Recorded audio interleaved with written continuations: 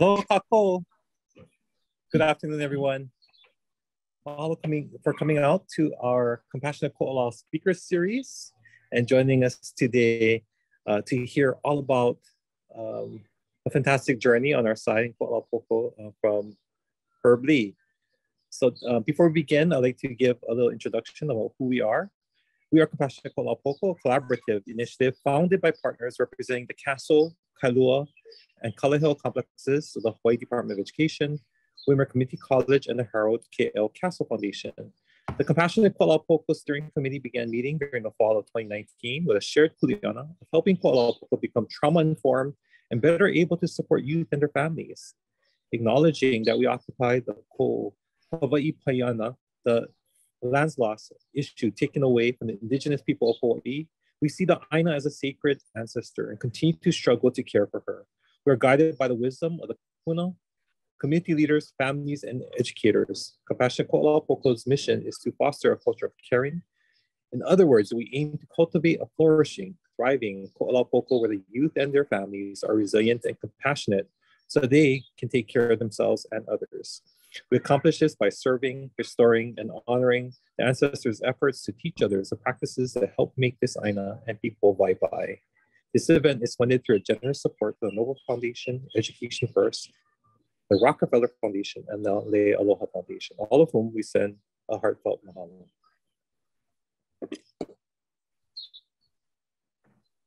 I think I'm going to turn it over to Gail. Yeah. Thank you, Derek. And so now I'm Gail Silva. I'm the educational specialist for Compassionate Ko'olau Poko, and it is my honor and pleasure to introduce our speaker for today.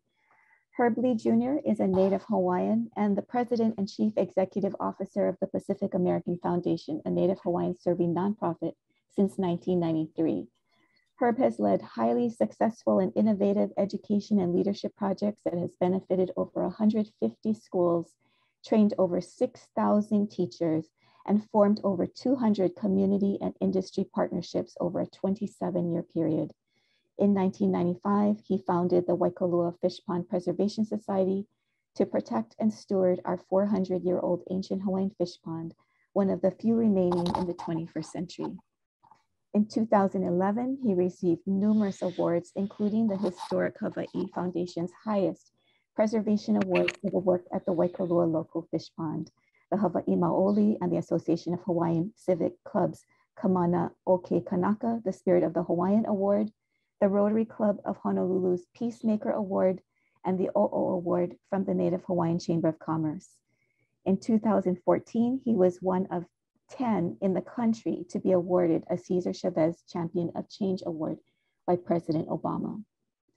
Please join me in welcoming our very special Herb Lee Jr. Herb, it's all yours. Thank you for being with us. Thank you, Gail. Thanks everybody for taking the time to be on this talk. You know, although I'm the storyteller today, it really is a story about all of us and about this wonderful place that we call home in Hawaii, specifically Ko'olau Poko. I want to start by saying that, you know, quoting one of the kupuna, I've had so many, you know, wonderful mentors in my life. And throughout my slideshow, you're going to see a lot of mahalos on my little slideshow, because as I was going through this, you know, I really wanted to acknowledge, you know, all the people that helped me on this journey, including probably a lot of you that are on this call as well. But Auntie Malia Craver from Queen Liliuokalani Trust many years ago, you know, she helped us as we were mentoring kids. And she told me one time that, you know, she pounded the table and she said, Herb, don't go looking over the four corners of the earth for the answer. The answer lies within you. And that all you have to do is figure out how to tap into that power of aloha. And that you would be lucky that in your lifetime, you can understand the more than 150 levels of meaning to aloha. So I wanted to kind of start off with that, because this Olelanoia Makahana Ka'ike that you see on our very first screen for that is a depiction of Waikalua Loko. This is a January 2022 picture in the morning at Waikalua Loko. It was absolutely a breathtaking day. Makahana Ka'ike means that knowledge comes from, doing. And it's, so mahalo to Mary Kavena Pukui, who actually coined that phrase many, many, many years ago. And the reason I talk about Auntie Malia Craver and that power of aloha is because when I think about compassionate ko'ola poko, and I really am so grateful to have this opportunity to tell this story about really all of us in our community. Because when I think about compassion and I think about aloha, it is one of the many levels of aloha.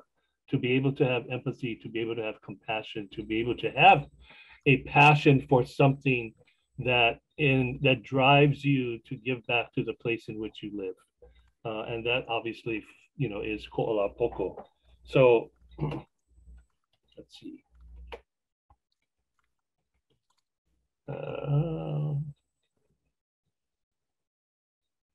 So ovai in Hawaiian means, okay, before I keep talking, some of you I may know, some of you I may not know. So the ovai question is, okay, who are you? Who are you talking to me? And I think it's a very important question as I share this story with you guys. And my response is, no ko'ola poko maiau. I am rooted in ko'ola poko. I'm born and raised on the windward side. I grew up in Kane'ohe. I currently live in Kailua, and I go to church in Waimanalo. And I've been doing that for, basically all my life.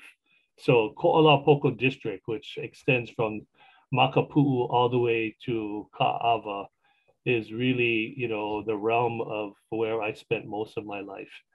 And this is a picture I've had. We live in the century of 21st century of Polynesian voyaging, and I chose this picture because this is really about a journey, forward for me, and a transformative journey. And I thought that this picture really kind of captured what I was feeling when I wanted to share with you, like, who I am. And this is Hokulea. I have had an opportunity to sail on her a number of times, not really way out into the open ocean, but within Hawaii. And it always was a very intriguing experience for me. This next slide is having to do, and I want to say mahalo to Pono Shim, our beloved friend that just recently passed away.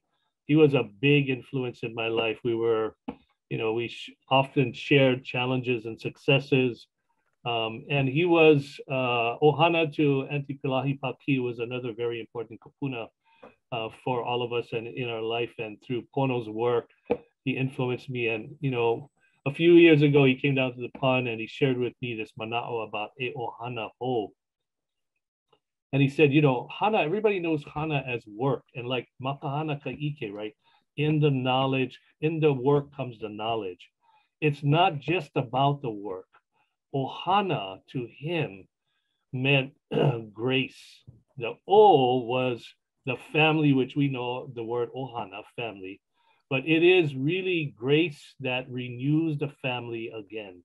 That's what e ohana is. And I hope that this story that I share with you today in the context of Waikalua Loko and Ko'ola Poko will help to inspire you to look within yourself, look within your community and your family, and look at it in the spirit of tapping into those depths of aloha, tapping into that grace that comes from Akua, so that we can renew, how we operate, how we pay attention to family on a day-to-day basis, especially during a pandemic time when, it has kind of rattled us in ways that we never thought we would be rattled. These two pictures that I chose to represent my immediate family. This is my wife. She's sitting right here next to me right now. Thank you, hun, for being here. And this is my daughter Megan Shunping Heolani Lee. We started the restoration of Waikalua Loko in 1995, the same year that my daughter Megan was born. So I always like to tease her or or maybe not teasing anymore, because she's going to be 27 years old in a few months, a few weeks. And I like to tell her that, she's one of the few children in Hawaii that actually grew up her whole life on an ancient Hawaiian fish pond. And I'm very, very proud of her. So next. So the story that I want to tell, as I said before, is really a story about not just about me. It's about all of us. And looking back on it, when Gail said, "Oh, can you give me a title for what you want to share?" And I thought about it, and I go, "Well, I've used this before. Waikalua Loko Ia, a story of place, people, and innovation through the lens of the Loko Ia." But it really, looking back on it, when I first walk on I grew up in Kaneohe, less than a mile from Waikalua, and I never knew that Waikalua existed until I was 40 years old. And that was 27 years ago. And the reason is because it was owned privately. And so I happened to be at the right place at the right time when foreign investors bought the Bayview Golf Course and all of the land surrounding the old Bayview Golf Course that was owned by a Hawaiian family, the Kanaka family. And these foreign investors came and wanted to expand the golf course into a championship golf course. This is in the late 80s, early 90s. And not knowing that, Waikalua was a cultural resource, and they didn't understand what that meant. They thought that they could actually build a golf hole in the middle of the fish pond. So make a long story short, we were able to educate them. Again, I was at the right place at the right time. And before the final approvals were given by the Honolulu City Council, we came to an agreement that we would, that I would start a nonprofit organization to take responsibility to take care of the fish pond. And I got to tell you, 1995, I really didn't know too much about fish ponds at all. But I knew when I first walked on that wall that you see there at the first Makaha, and in those days, it was totally surrounded by mangrove. I mean, it didn't even look like a fish pond.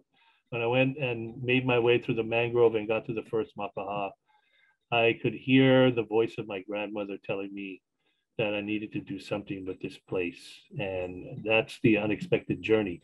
And not knowing, what was going to happen. And now looking back on it, I'm so glad that it did happen, because it totally, totally transformed my life.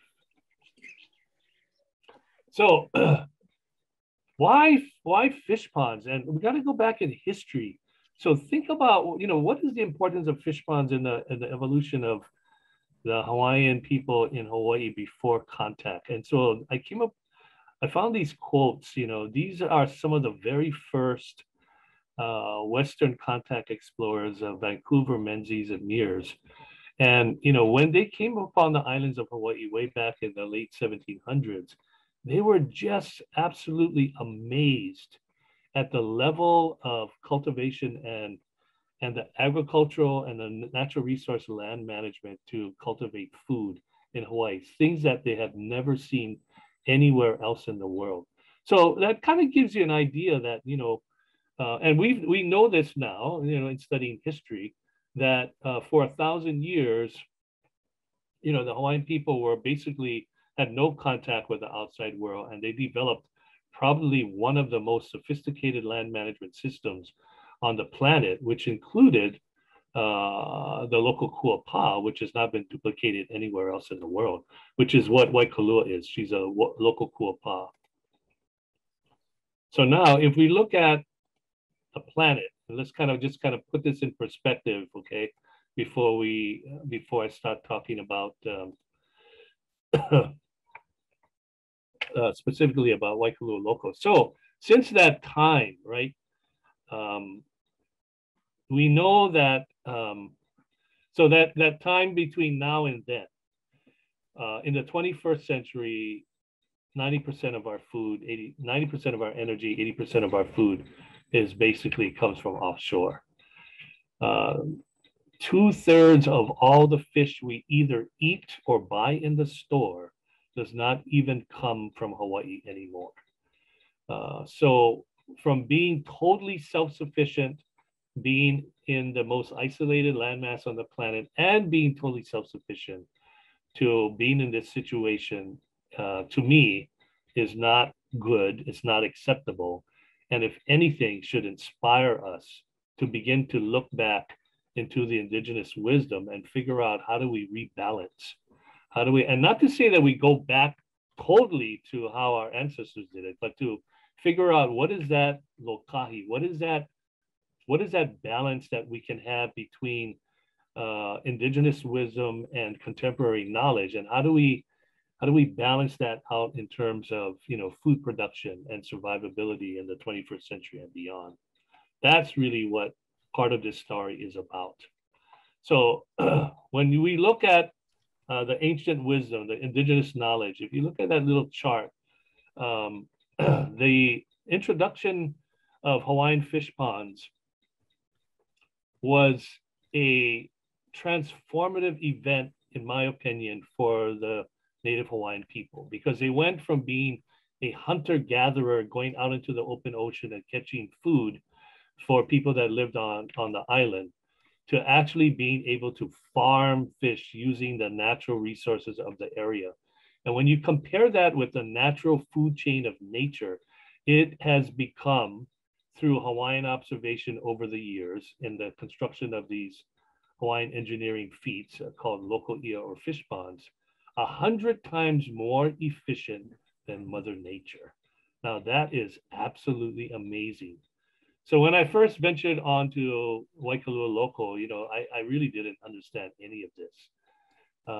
But 27 years later, I'm just totally, you know, enthralled and motivated to share, you know, this knowledge, because it still works today. And it is absolutely amazing technology. So Waikalua Loko Fishpond, you know, is in 2011, I think 2010, Honolulu Magazine published an article that listed Waikalua Loko Fishpond as one of the most endangered historic sites in the state, because by then, from 1995 to 2010, 15 years had passed by, and it had gone through already 4 different landowners that were constantly threatening us. We were restoring and trying to revitalize Waikalua Loko Fishpond, but we did not own the property. We did not own the land, and they could have kicked us out anytime. And all those agreements that were made with the city council way, you know, in 1995, basically, you know, people forgot about. And so we continued to do the work, and we continued to restore the pond, and we continued to build up, you know, community knowledge and community support. More people came out to help us, and the numbers just grew and grew and grew. And so if you look at the sidebar over here, we know now that, oops, let me go back. That, you know, the first ponds were built about 800 years ago. Waikalua is 400 years old. There were nearly 500 of these ponds that were built in the major Hawaiian islands. And as we stand here today, there are less than 10% of them left. All of them, 90% of them have been wiped out. I believe that these ponds hold the key to helping us to restock the nearshore fisheries in Hawaii again. And we've basically fished ourselves out. So I'm talking about the nearshore fisheries within the 3-mile limit of all of the Hawaiian islands. The largest ponds were incredibly Kauai Nui and Huapa, which is known, we know today as Hawaii Kai, and they were the largest. Kauai Nui is somewhere between 500 and 900 acres. Huapa was about 400 or 500 acres in size. Waikalua is only about 11 acres. So I always consider Waikalua a baby pond in comparison to some of the others. The largest remaining pond in Kaneohe Bay is Moli'i, which is owned by the Morgan family and Kualoa Ranch. It's about 125 acres. We have about 12 ponds remaining in Kaneohe Bay, which is probably one of the, you know, the most in any part of the islands, you know, in the major Hawaiian islands where there are ponds remaining. And that's simply because it rains on our side. And these ponds were built so that there was always fresh water coming from the mountain flowing through the ponds and into, you know, the ocean or the bay in this case. So very important. And as I said before, the local kuapa, we know now from scientists that this style of engineering was not duplicated anywhere else in the world, which is really amazing to me. Again, powers of observation. So these are some photographs, 1928 and 2000, of what Waikalua looks like. I don't know if you can see. So 1928, all of this was already converted to rice fields above the pond. And this is, and prior to that was all kalo fields, because there's a lot of water running both underground and through this area, which is kind of like a floodway now. If you look at the 2000 photo, the city, County of Honolulu, built the Kaneohe sewage treatment plant in the early 60s, which also has been a major threat over the years in terms of pollution. Even though we weren't growing anything in Waikalua at the time, there's been tremendous amounts of spills, sewage spills in both the two streams, Kava, which is here, where we can see my cursor, and then Kaneohe stream or Komo'ali'i stream, which empties out all of the fresh water that falls in the Kaneohe Ahupua'a into the bay right here. And then this little clump here is the second pond that we own that we haven't even gotten to. It's about 2 acres in size. And it abuts Kokokahi YWCA right here. So one of the fabulous things that I never thought was going to happen as we were restoring the pond, we were about the 3rd year into the restoration of the pond. So this is like 1998. And I get a call from a teacher from Castle High School. Her name was Sheila Cyberon. She was teaching 11th and 12th graders at Castle High. And in those days, you know, they were the challenging kids. They call them at-risk kids. There were 15 of them that, you know, were not necessary. She had them because she was trying to teach them science.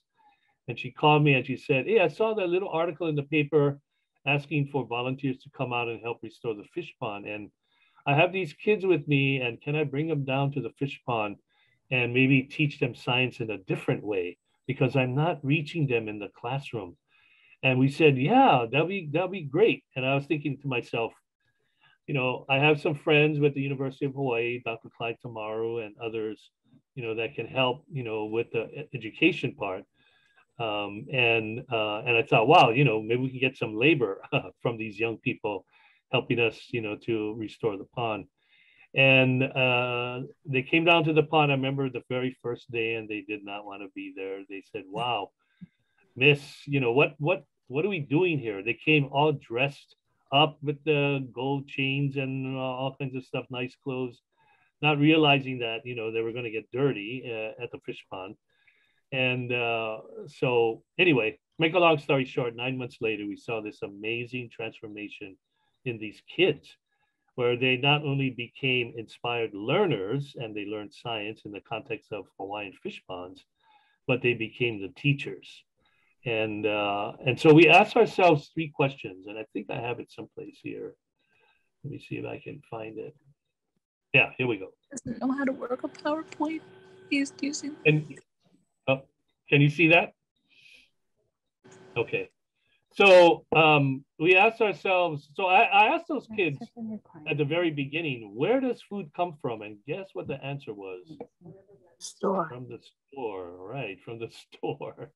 And I go, wow, we have a long ways to go, you know, that. And as I reflected on it, I thought, wow, you know, we really lost the connection to Aina and knowing where food comes from. And we've gotten so dependent on imported food and going to the store and things like that. And, you know, so we asked ourselves 3 questions. You know, can we duplicate this transformation that we saw in these kids? Can we reach more students? And imagine if, you know, we could actually begin to give them this kind of learning experience when they were like in kindergarten. And, you know, imagine what, you know, by the time they became high school students, what they would be like, what they would be aware of.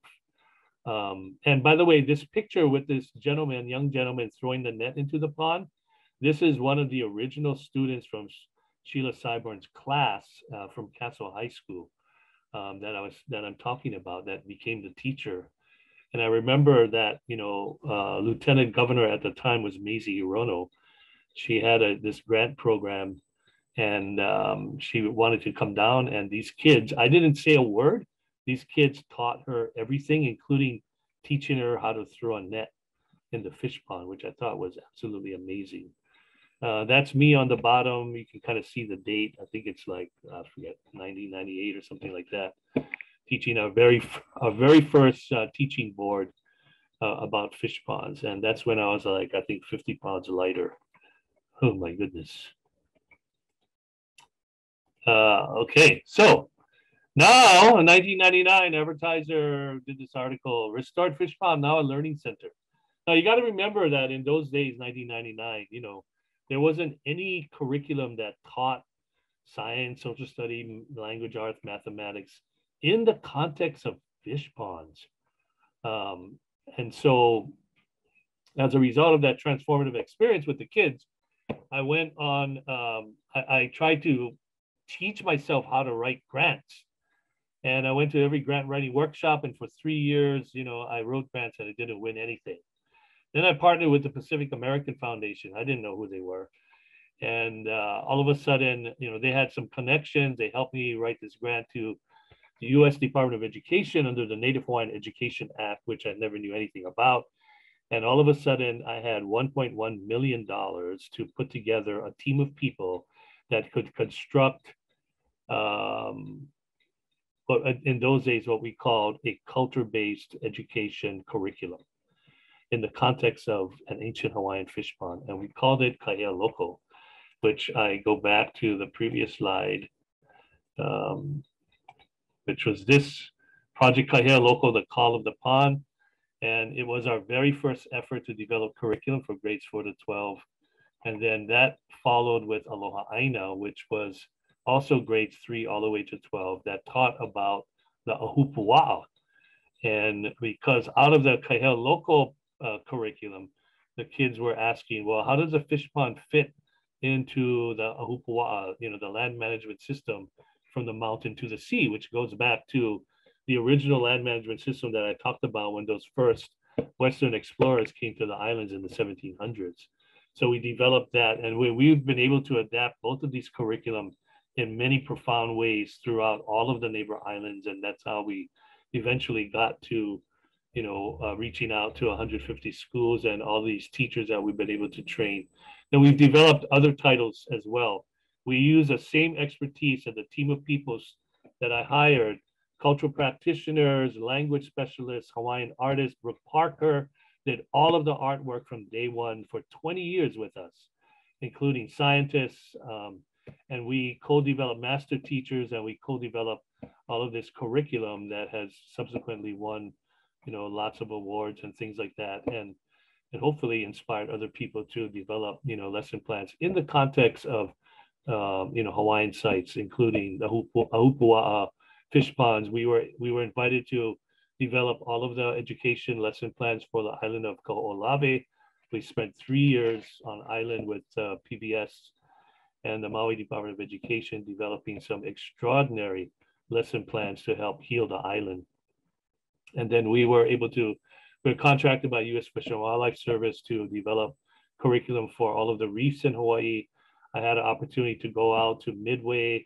Before Midway, Papahanaumokuakea became a national monument. There was a whole bunch of us that went out there to assess how we could develop educational programs around some of these models for the perpetuation and learning of the Papahanaumokuakea Marine Sanctuary Monument. And then finally, partnering with the Pacific Tsunami Museum, we developed curriculum on tsunamis and sea level rise and global climate change and et cetera, et cetera. And one success led to other successes, and we kept the team in place, and it was absolutely an incredible experience. I'm going to fast forward a little bit. Sorry about going back. So I present this picture because I think this is a great picture. I've used some of this picture before. If you think about it, we really haven't change how we educate our kids too much. This is like an old photograph from the 1900s. And if you look at the blackboard in the back there, somebody's teaching them how plantations work. But just look at the faces of the kids. And I want you to get that picture ingrained in your mind, because I'm going to show you some other pictures a little later on of what I feel they should look like when they're inspired learners.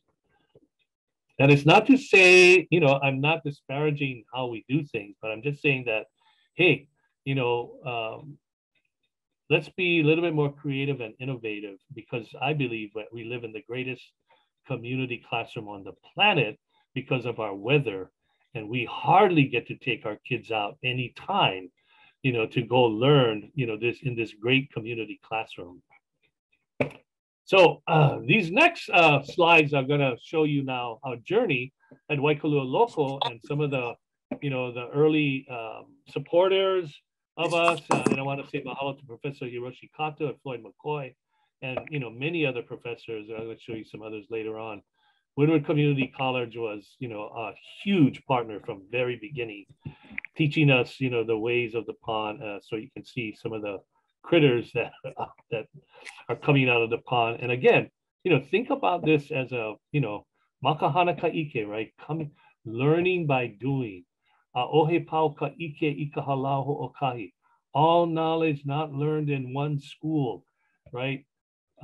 There are so many ways to enhance the learning, and in the resources and in the place that we live called Hawaii, we live in the best place. So all I was trying to do is try to take advantage of that to the extent necessary, and hopefully try to inspire other people along the way. I don't know if you guys remember this. I think this is an old Sun Press article in the 90s. And it features some of, you know, really, really close and dear friends over the years. Some of them have passed away now, you know, Professor, the Rotary Club of Honolulu, which I'm still a member of, and they just all came down to the pond recently. Dr. Clyde Tamaro, Dr. Dave Krupp, Sheila Cyburn right there.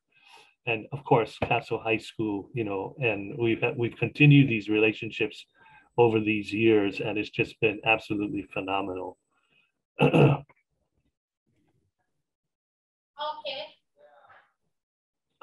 So Waikalua Loko Ia has now become the pico for our organization.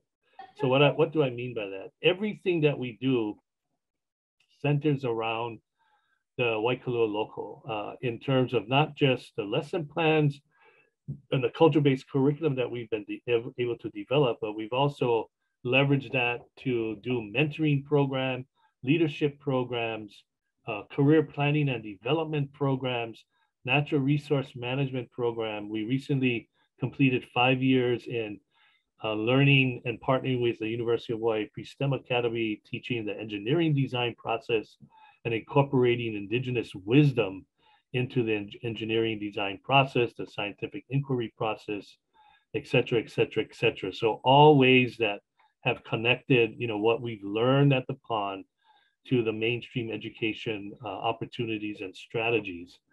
And so it's been actually so wonderful. I want to say mahalo to the Waikalua Fishpond Preservation Society. That was the original nonprofit that we formed in 1995. A lot of the members were from Windward Community College and the community that helped shepherd us until 2015, which is the year that we were able to buy Waikalua Loko Fishpond. We now own it. We created another nonprofit called Pacific American Foundation Hawaii, Inc., which is now the owner of Waikalua Loko. So it is a pico for what we call culture and place-based education. And again, as I go through some of these pictures, look at the faces of these kids that I talked about.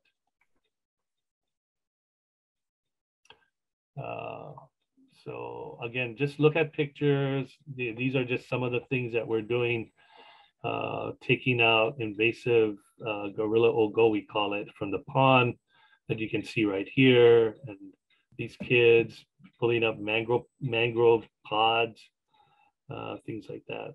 Let's see. Next. See, these are things that, you know, when I was growing up, we never got to do. So we call this a pie pie activity. And this basically what they're doing is we have this big fish net, about 300 feet long. We make a human line and we chase the fish into the net. Then we bring the net up and then we see what we caught and we learn about that. This is the Olelo no Eau that I shared earlier, all knowledge not learned in one school. And what Kawai Kapu Hewitt also taught me was, he turned me on to this Olelo no Eau, that, you know, it is also about being humble in the knowledge, that you don't know everything, and that, you know, don't be too boastful about what you do or do not know, but just always be open. And as Pono says, be empty so that your cup can be filled. And Derek mentioned, you know, the concept in compassionate koala poko regarding the concept of ipo vai vai. And I interpret that as taking the ipo. The ipo is a metaphor for the student. The vai vai are all the riches that you put into the ipo by way of knowledge, by way of things that, you know, people will experience in their lifetime that contribute to the vitality and growth of that student, of that family, and that community. This is an example of the gorilla ogo. This is I want to say that this is the impact of global climate change. We hear about it in the newspapers all the time, but I tell you, you know, in our small corner of the world in Kaneohe, we are feeling the impacts of this. So, you know, for about 20 years, I'd say, we were taking out about 100 tons of this gorilla ogo, which is invasive. It chokes out all of the native seaweed. And we were taking it out and giving it to taro farmers in the Windward district. You know, they shoot it down with fresh water and then they throw it into the taro patch for a nitrogen fix. But, and in 2016, you know, we had experienced a couple of changes in the climate. The temperature of the ocean went up 1 degree centigrade. We've experienced the king tides for the very first time. And all of a sudden, within a period of 3 months, the gorilla ogo disappeared from our pond. So the way I refer to it is that we experienced a mini extinction event in our own little pond. And so, which was not necessarily a bad thing. So what we decided to do was to, you know, focus on trying to grow native limu in our pond again, because it didn't have this competitor, you know, in the pond anymore. And we, in about 2 years, we figured out that limu manawea grows really, really well in our environment. And so we've been on the this journey to try grow as much limu manawea as possible. Let's see. So this is these. So again, look at the faces of these older kids, and you know, this is not easy work. Lifting stones and rebuilding walls and things like that, removing invasive mangrove. But this picture, I want to plant in your mind, you know, the idea that we do live in the greatest community classroom on the planet. So ask yourself, what does your community school look like? And there is a international and national phenomenon that is happening regarding this concept of community schools, and really looking at how schools can utilize the resources of their own communities to enhance learning, just like how I'm describing with you. Doesn't have to be only in the context of fish ponds, could be anywhere. Could be in your backyard because you want to build a mala or a garden to grow food. It could be anything. The fact is, Hawaii, we live in the greatest, I don't know how many times I'm going to say this, we do live in the greatest community classroom on the planet. And we need in the next generation to take more advantage of inspiring our kids to be the best that they can be. It's not easy work, but there are way more nonprofit organizations and other entities that are doing these things that can help and assist, you know, the institution of public education, private education, charter schools, home schools. You know, we've seen them all over the 27 years. And it's been absolutely a wonderful experience and an honor to learn and grow with them. So this is just to acknowledge mahalo to our teachers, they have been huge, I mean, huge inspirations to us. We are so honored and appreciate what teachers do in the classroom. And if you think about this pandemic time, please give your teachers a hug, because they have been incredible warriors in these last 2 years, going through all of these machinations with virtual learning. And, you know, they never, a lot of people were not ready for it, let alone the students, you know. And so as we're sort of beginning to transition back, it is still, you know, there's still many, many gaps to learning. But again, you know, over the years that we've been able to train teachers in our various curriculums, it has been absolutely wonderful. So I really believe, you know, a'o mai, a'o aku, you know, you learn from each other, and you give back as well. So as a result of bringing all of these kids down to the fish pond, there was a phenomenon that also happened. They would go back home and they would tell their parents, wow, we just had this, you know, fantastic experience at this fish pond in Kaneohe Bay. And, you know, I don't know if you guys are from Kaneohe or not, but, you know, what I'm told is that 90% of the people that live in Kaneohe or around the bay never get into the bay, never go to the bay. And like me, I was 40 years old until I actually realized that Waikalua Loko even existed, right, in my backyard. So we created these, what we call La'ohana community work days. And this really was an opportunity for the students that were coming down to learn math, science, and all that stuff, give back, steward the pond, work with us, to bring their parents down and to experience what they were experiencing, and allow the kids, the children, to school their parents about what an ancient Hawaiian fish pond was about. And we were absolutely amazed at what happened. And I'm going to show you next what happened. All these people started coming out to our work days. And we've been doing this now. We started this in 2000, and we've been doing this for 22 years. We only hold 5 of these work days a year.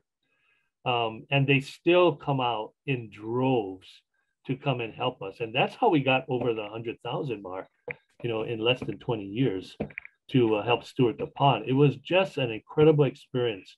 And now people come from all over, not just the Ko'olapoko region. They come from all over the island, all over the state. They come from places like Egypt and Asia and all over the place. And they come on a regular basis, believe it or not. It is absolutely phenomenal.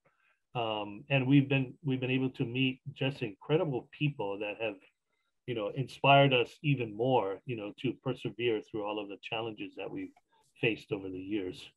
And we continue to do that. We just had Kaneohe Elementary School come down last Saturday. I think there were like over 150 of them.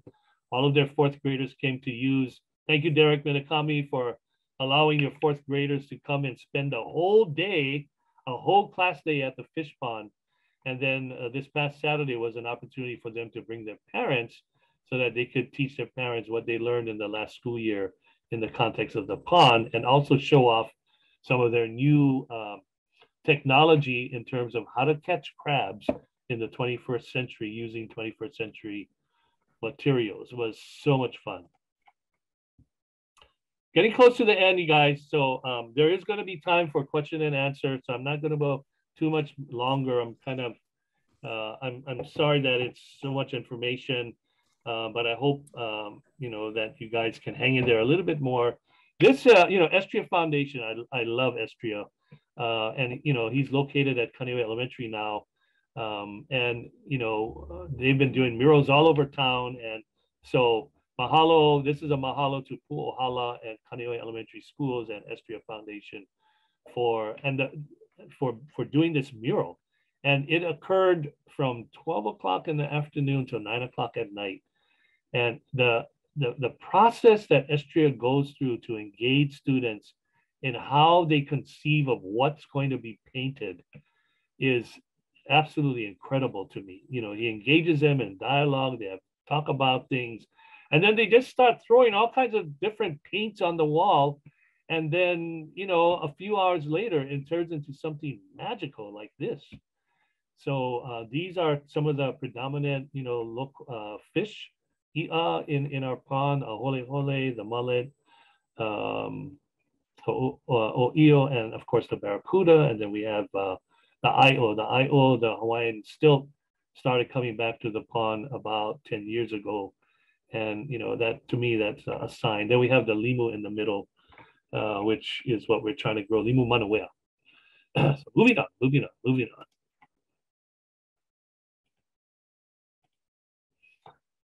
So this real quickly is in 2007, we were, the superintendent of education at the time called a whole bunch of us, all Native Hawaiian educators, 250 of us. And we met over a 2.5-year period. And the consequence of this, many things came out of that. But one of the consequences that I like to always showcase is, you know, based on what we learn, is coming up with this model of culture and culture-based education in Hawaii. So the haumana, the student is on the bottom of the triangle, and we expose them to the content, the context, which is the fish pond. And the idea is to inspire the learner, have the learner live what they're learning, and eventually to be able to teach it and then go all the way up to the apex of the triangle. And then the lao is sort of the spiritual realm that kind of holds all of this together. And I've taken this picture, which came to me in a dream, and it resonated with all of my colleagues. I took this mana'o all over to Aotearoa, New Zealand, to Alaska, to you know, indigenous Native Americans, you know, to share this mana'o, and it resonated, you know, all across indigenous people. So we knew that we were onto something. So I'm a visual learner, so I wanted to kind of put something on paper that people could, you know, figure out in like 10 seconds.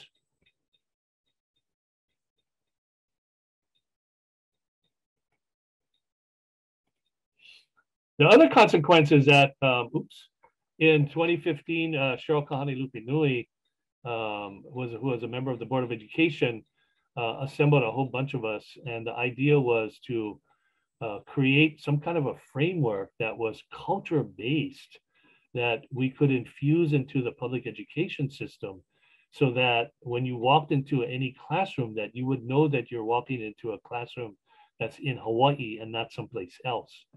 And we went all over the planet looking for other models and talking to other indigenous people. And then, you know, there was about 12 of us.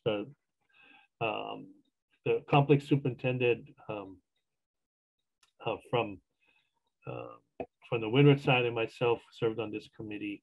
And it was, you know, this mana'o came about collectively by all of us, and now it's been adopted by the Department of Education.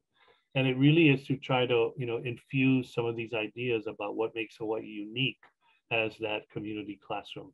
So if you haven't, you know, seen it, you know, you can Google it. It's called Naho Pena, or we call it Ha, or breath. And it spells out the word breath: sense of belonging, responsibility, excellence, aloha, total well-being in Hawaii. And I think in this pandemic time, more than ever, we need to ground ourselves in some of these values and principles as we continue to forge ahead, you know, with learning.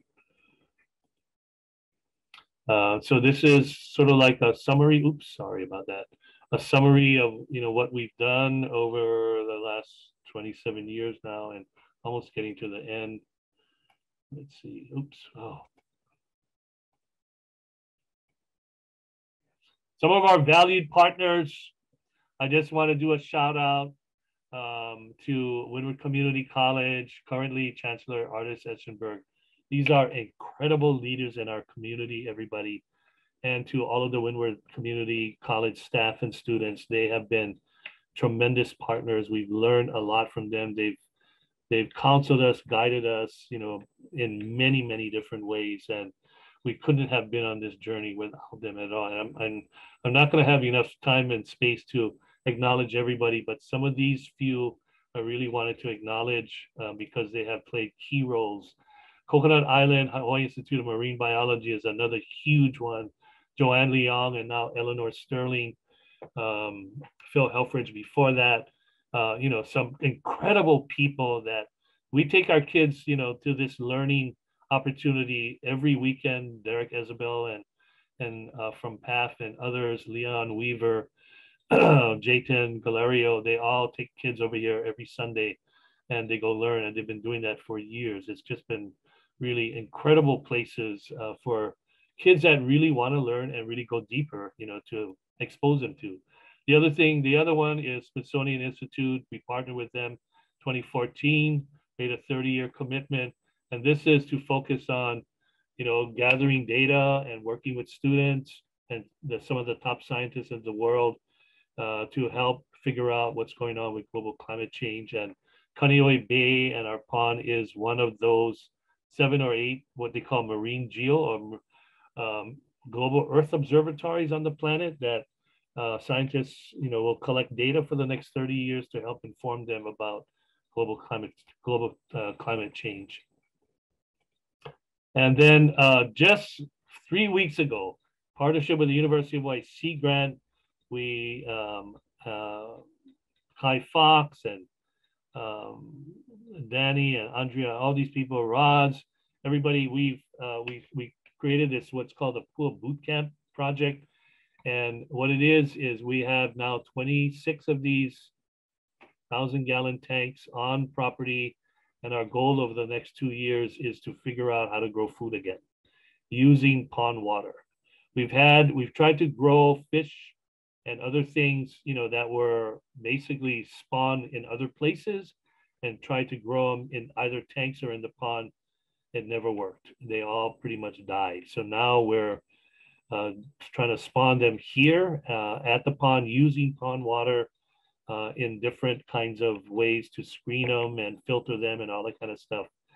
I kind of think about it like the 3 bears, too warm, too hot, too cold, 26 different scenarios to try to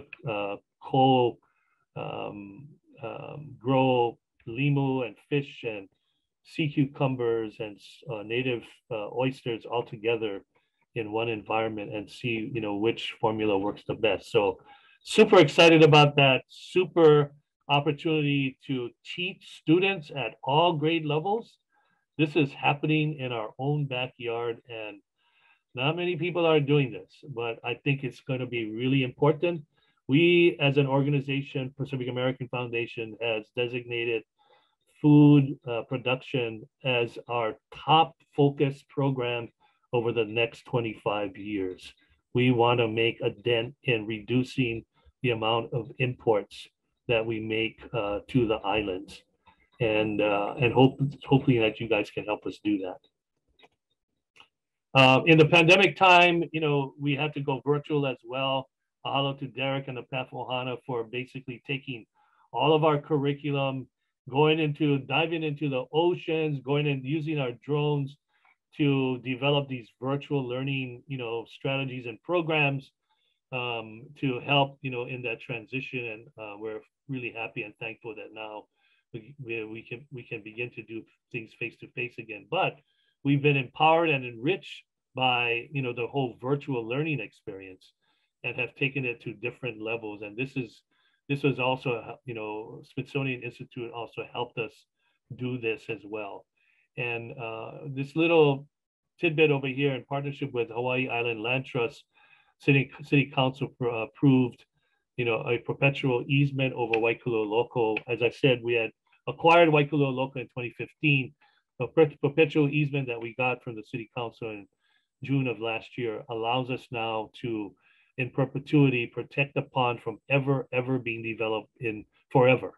So now we can really focus on, you know, propagation and learning and being a site, you know, that can continue to give back and hopefully inspire a whole new generation of people and community going forward. And so next 25 years, as I said, and I'm hoping that, you know, I really believe that, you know, maybe it's not as much as it is about growing food. What might even be more important that we never expected when we started on this journey was to be able to impact student learning, like, you know, like how we've begun to. And I'm hoping that, you know, these next generation of stewards will take it to an even higher level than we did. So a couple of last quotes here. I'm a person of faith. And I tell you, when I started this journey, my faith wasn't that strong. But I tell you, with all of the trials and tribulations that we've gone through, it's been strengthened immensely. So I share this. Enter through the narrow gate, for wide is the gate and broad is the road that leads to destruction, and many enter through it.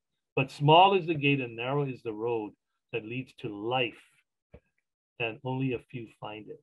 And so this is a depiction of the makaha, the gate that allows the babies to come into the pond. They smell the fresh water, they grow in the pond, and they cannot get back out. And the gate also keeps out the predators like the barracuda and things like that. So you can kind of take that and use that as a metaphor for your life. This other one that I want to share also. Let's see, I can't see that. Oh, hold on. Yeah. Consider it pure joy, my brothers, whenever you face trials of many kinds, because you know that the testing of your faith develops perseverance. Perseverance finishes his work so that you may be mature and complete and not lacking in anything. This is from James 1. And so this picture was taken January 15, 2022. I had 5 kahu do a blessing for our next 25 years, and they each took a meridian, north, south, east, west, and I did the final one. So I just want to mahalo nui all of the kahu from Kuala Poko that helped us do that. And we're on our journey ahead. So this is my second to the last slide.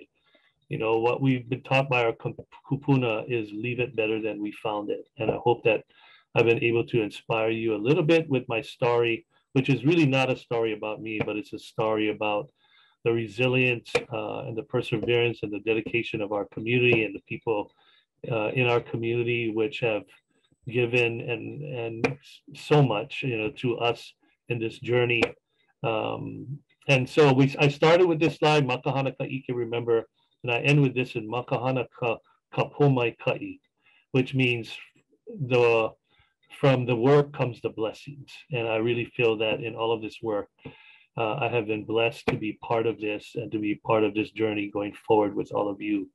And let all of our families be renewed with the power that comes from aloha, with the power of grace going forward. So aloha. So I summarize everything that I share, the 4 steps that I've learned in this journey. Aloha ke akua, because the kids ask me, how do you aloha aina, uncle?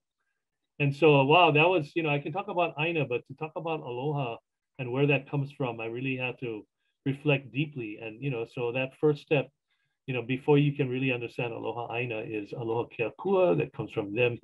That aloha is indwelled in us. That's our aloha. Then we share that aloha with everybody.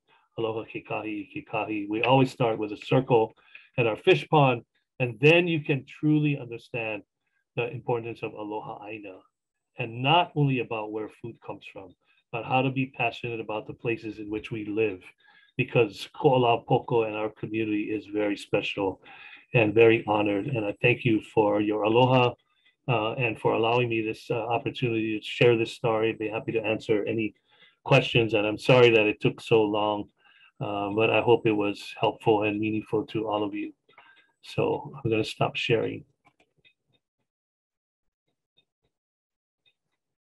That's it for me, Gail. Herb, thank you so much for all the inspiration. Please, everyone, unmute yourself. Please feel free to ask questions.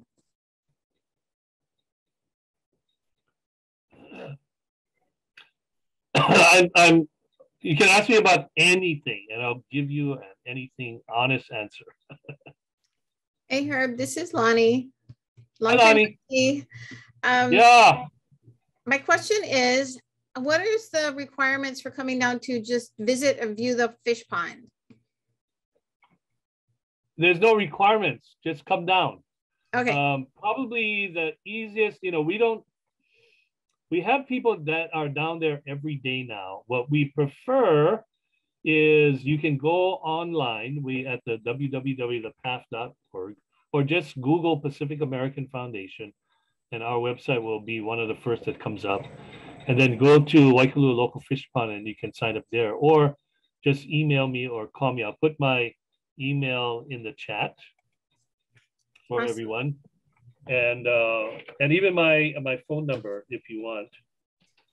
That's great. I live right up the street, so I just want to make sure when I can come down.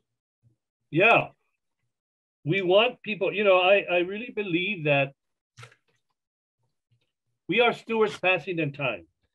Yes, we may own it from a Western standpoint, but really this was acquired with a community purpose. So, you come down, you give back, it's part of your legacy just as much as it's part of mine. So I want people to have that sense of ownership in it, because if they do, then hopefully they will malama it and have aloha for it, right? So that's our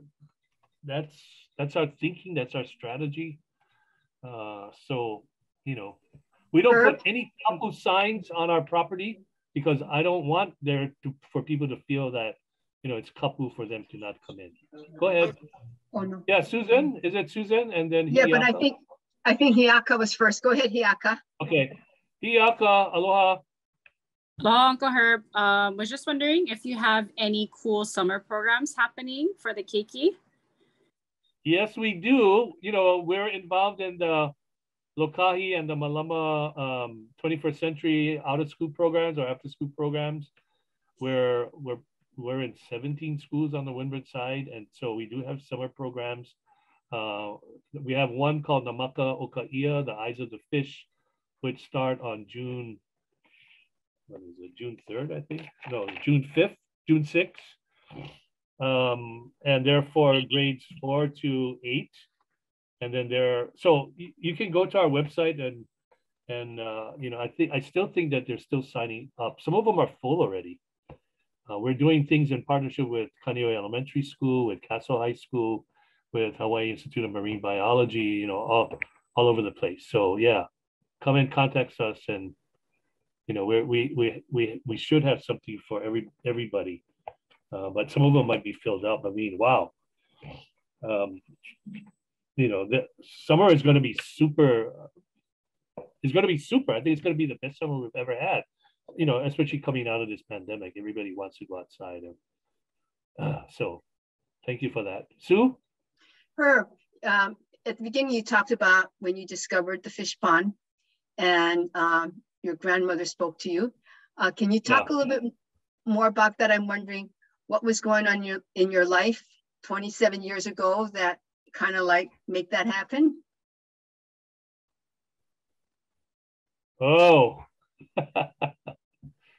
okay. Well, my grandmother passed away in 1963. So she had passed away over 30 years. But in our family, she was really the last connection to our Hawaiian culture. She spoke Hawaiian, she did everything Hawaiian. And I don't think I was even 10 years old yet. So, but I carry her with me everywhere I go. I still have fond memories. And to tell you the truth, I wasn't thinking about her. I was just trying to get through the mangrove to find that first makaha, and I had to kind of weave my way through the whole thing. And then when I found it, I felt her presence really profoundly. And all I remember from walking back was, you need to do something with this place. That's all I remember. And I had no idea what that meant at the time. But, later on, years later, when I reflected and people asked me, what motivated you? Because I remember going home and telling my wife, I'm going to form a nonprofit organization. We're going to restore this fish pond. And she goes, are you crazy? You don't know nothing about fish ponds. And I said, nope, we have to do this. And I remember being in the city council offices with the chair and the planning director and the owner.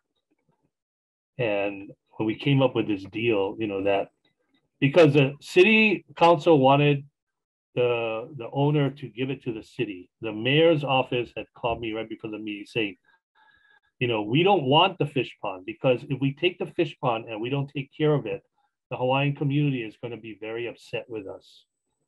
So I said, okay, the compromise is I'll do a nonprofit organization, but the caveat is the owner can only have one seat on it, because I didn't want the owner to dominate. And I would go find community people to sit on the board to, you know, help do this. And that's kind of like the rest is sort of history. Does that help? Yeah. Does that answer? Yeah, it does.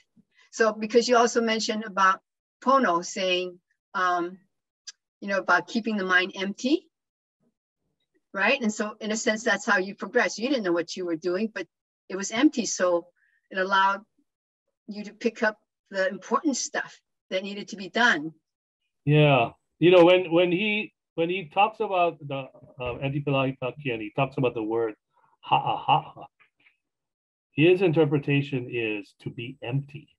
So we all think ha'aha'a means to be humble and to have humility, which it does.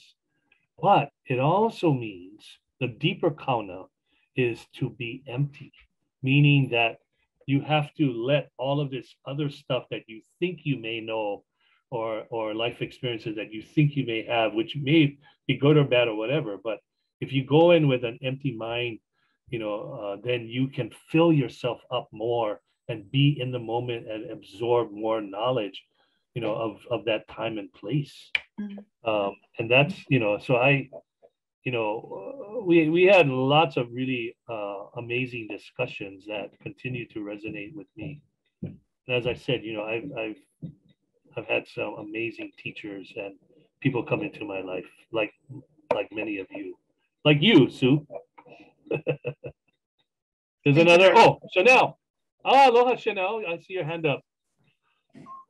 Hi, Herb. Aloha. I don't really have a question per se, but just a comment and a mahalo for you. So Sure. I love how you led and you close with makahana ka'ike, because I've had many discussions about that. And it's been at the forefront of my mind. And when I think about that, it makes me think of makahana ka'ike for me is doing and leading with a purpose and an intention in mind. And if it's right, and that's the path that you're supposed to be on, you're often guided by your kupuna, by friends, by family, by mentors, by everything, and then everything just clicks, you know. So I always enjoy moments when I can hear you speak, and this is the first time I've actually heard a summarization of your story and your history with Waikalua Loko. So I mahalo that, and I mahalo that sharing. And I think for me, I don't know if you know this or not, but you've always been somebody that I have respected, admired, and I think you have led a life of purpose, a life of service, you know, a life of what you were called to do. And I think it's really beautiful and really amazing. So I just wanted to mahalo you and mahalo Roz, and just mahalo the times that I have been able to work with you. Most of it has been through Ho'oluopio. But thank you. And thank you for opening with the makahana ka'ike and closing with it, because everybody has purpose. Everybody has a mission. If we tune into ourselves and really listen to what our gifts are and what our purpose is, we can make huge impacts in ways that we don't even know, you know? And so for your decades of what you've been doing, and, you know, how you have worked with Waikalua and your surrounding communities, I think that is a true testament to that, you know? So mahalo nui for that. Thank you.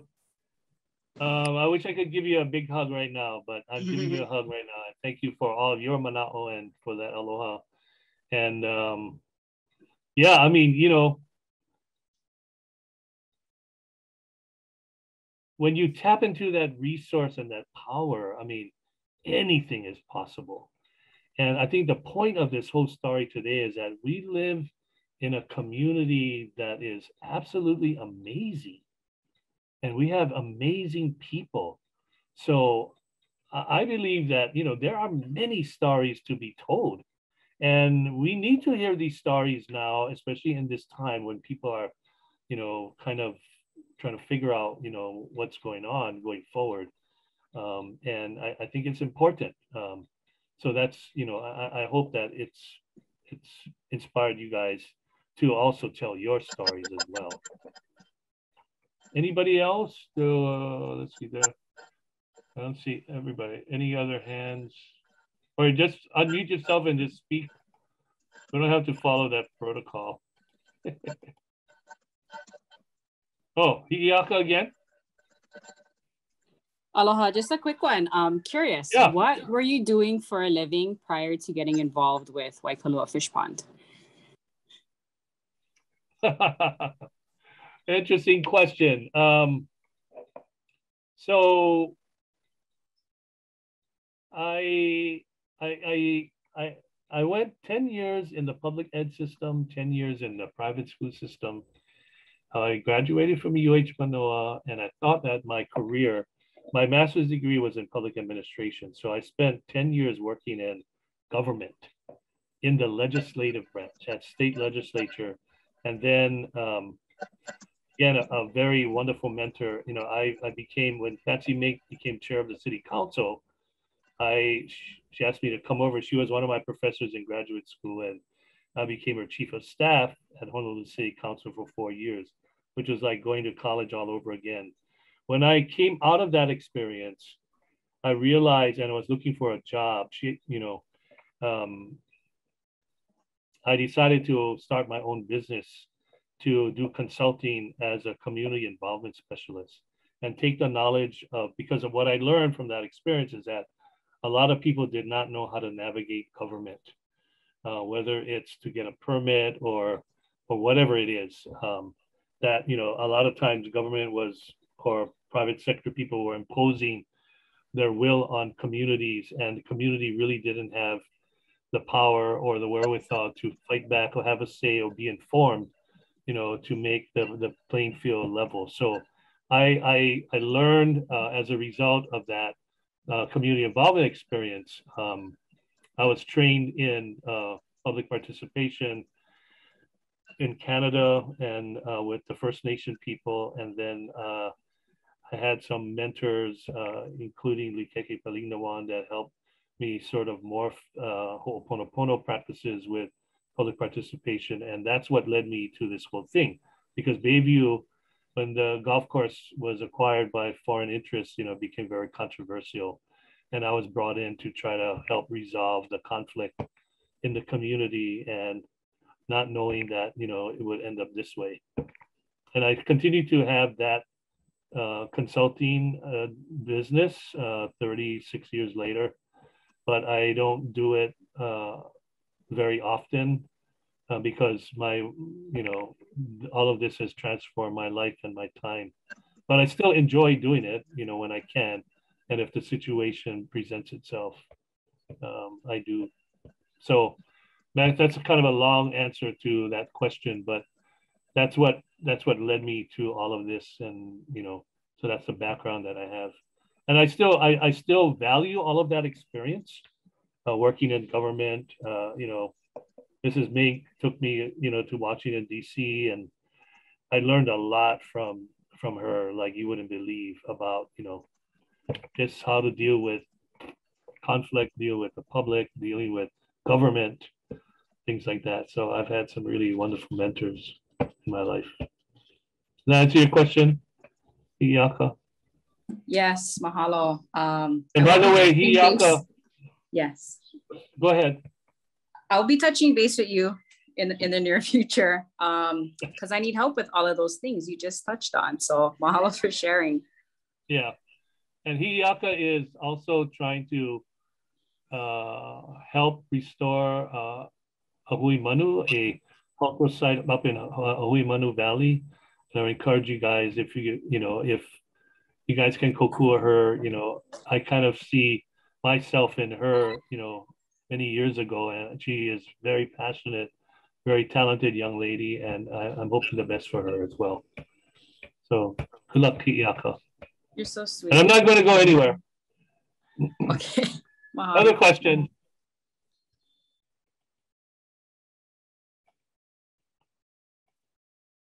Anything else, anybody? Interesting questions you guys got.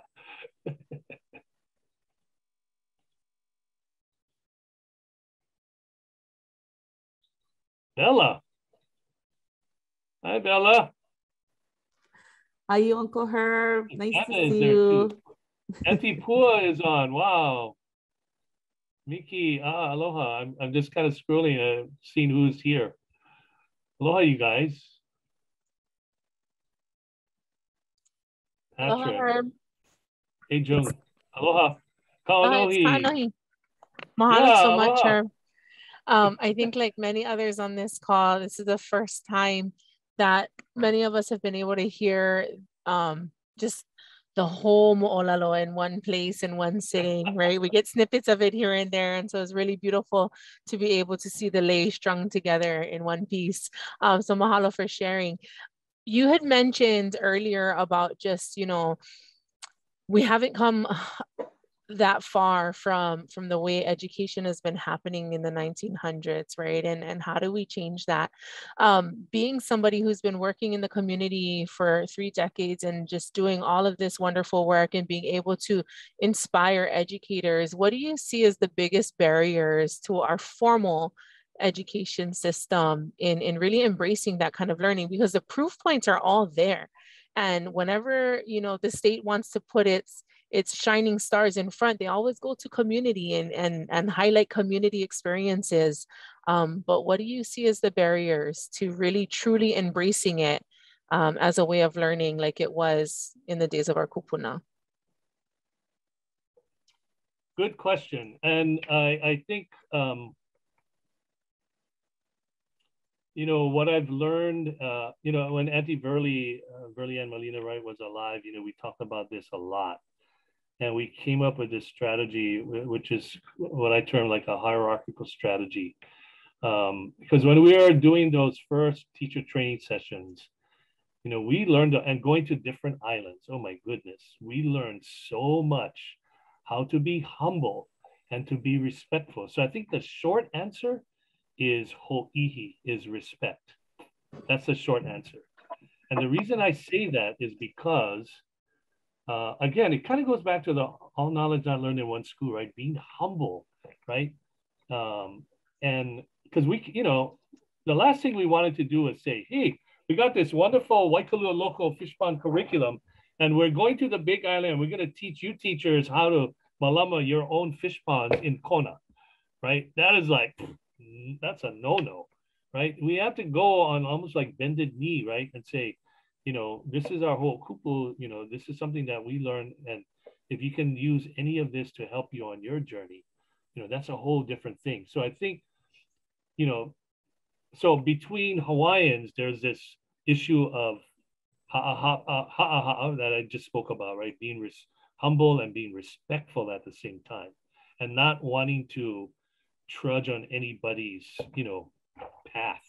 The other thing is, I think if you look at the makeup of, you know, of our teachers in the public ed system, okay, a lot of them do not have any kind of cultural Hawaiian, a sense of that Hawaiian cultural experience. Maybe they've taken, you know, a course in Hawaiian history or something, but a lot of them, out of respect, do not feel qualified to be able to be the teacher, the kumu that we hope that they can be in teaching that aspect of the culture, let alone figuring out how to integrate, you know, the 4 core areas of math, science, all that stuff with culture, right? And I think that is probably one of the biggest barriers. And so I think part of our journey is to, you know, let's learn together. Let's ride in this canoe together. Let's learn together. When you come down to a local ia, don't worry, you know, we're there to help guide. Yeah, we know the local ia better than maybe you, but hey, let's learn with each other, because I don't know everything. When you go back into your local, which is called the classroom, I don't know what's going on over there. I don't know how to navigate that local, that pond, right? So we have to figure out ways to bridge, right, those that mana'o together. And that's what I hear the most from teachers. You know, I didn't grow up this way. I don't know that. I respect the culture too much to even attempt to try to know that I can teach them anything about Hawaiian culture, you know, let alone the language, you know, et cetera, et cetera. But hey, at the end of the day, we're all learners. And I really believe that we got to constantly build bridges of understanding, because at the end of the day, it is about serving the kids and not about, you know, whether we have this or that, or this ethnicity or this background or this life experience, whatever. We're in this journey together to help these kids. Let's do that. Does that make sense? Definitely, mahalo.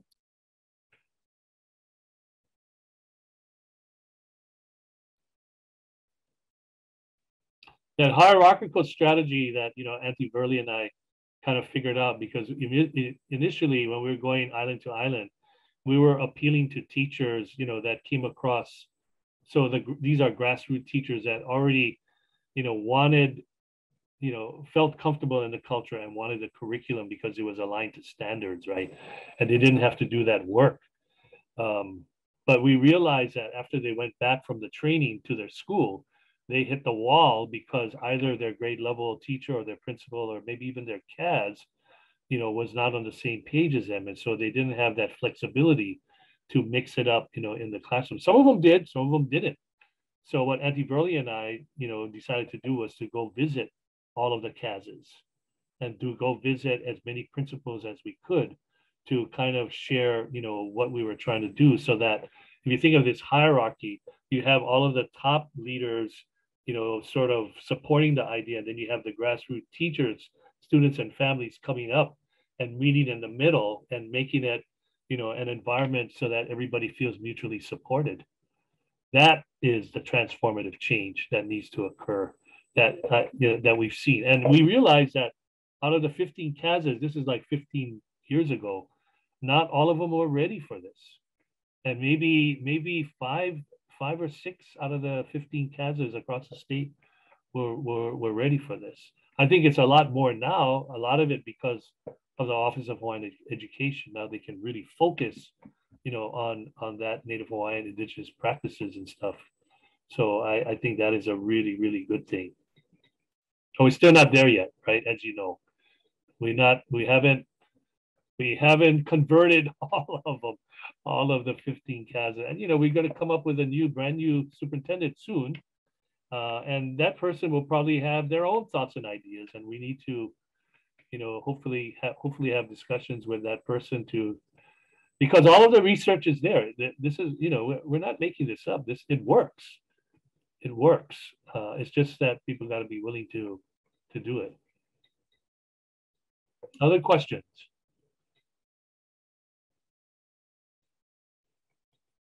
I'm scrolling.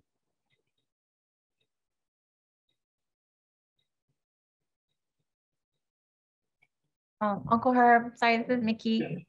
Hi, Mickey. Hi everybody. Aloha.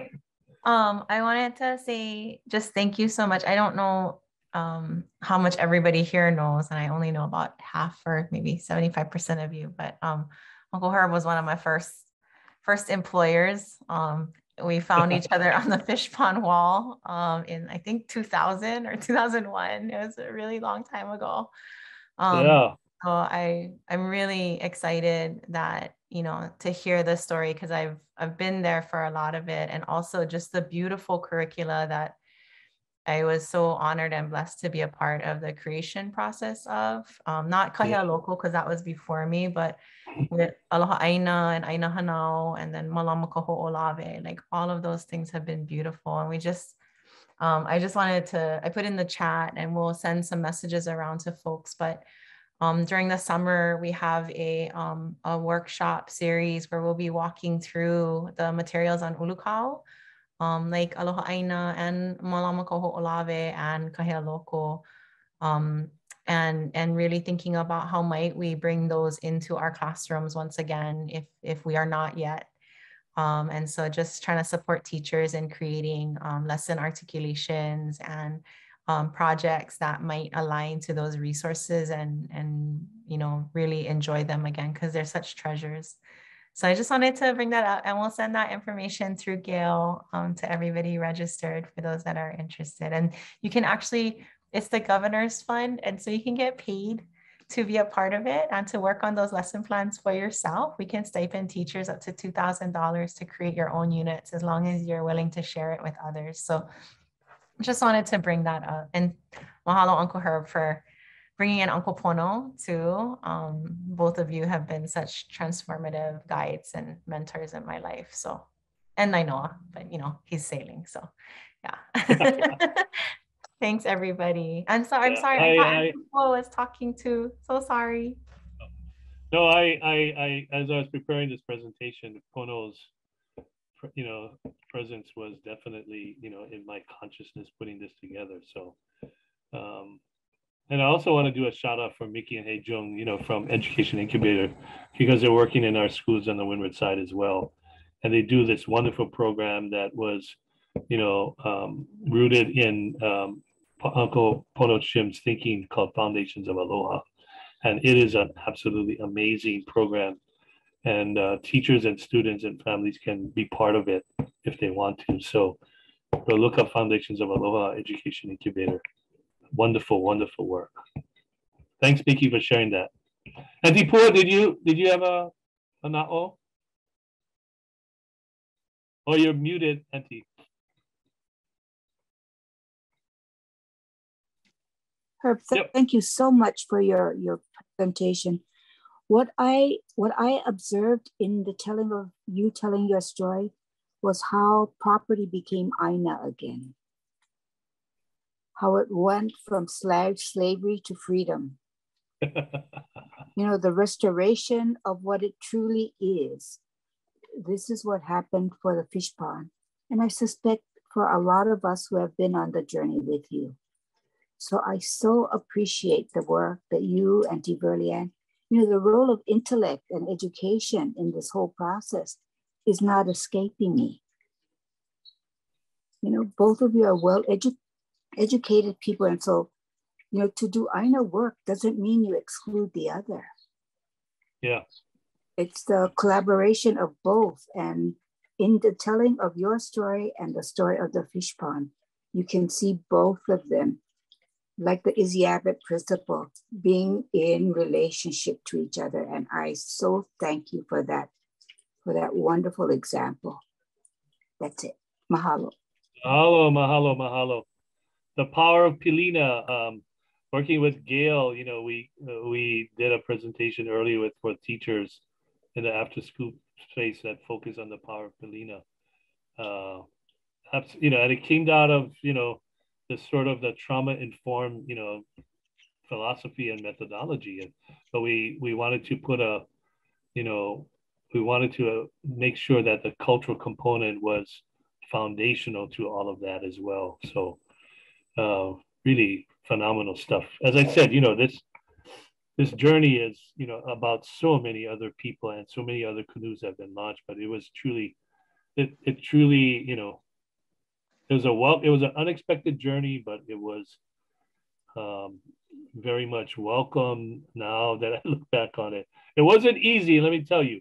It was hard and it continues to be hard, but you know, nothing worth anything is not going to be hard. And so, but we've learned from it and we've persevered through it, and you know, and hopefully, you know, we've been transformed with it. So now I'm at the point, you know, of in my life looking for succession. And that's why, you know, I want to do some of these storytelling opportunities to hopefully begin to identify people that want to continue to take up, you know, take up the mission and the journey. We're not getting younger. We're on the other side of the hill now. So mahalo kia kua. Any other questions, you guys?